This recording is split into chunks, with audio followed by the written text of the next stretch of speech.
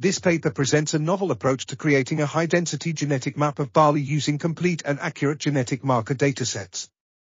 This method was able to produce a map with over 2,900 genetic markers, representing a significant increase in marker density compared to previous maps. Additionally, the authors found that low levels of recombination occur in certain regions of the genome, suggesting that some genes may be locked in those areas. This article was authored by Sato, Kazuhiro, SZCS Peter, Varshney, Rajeev K, and others.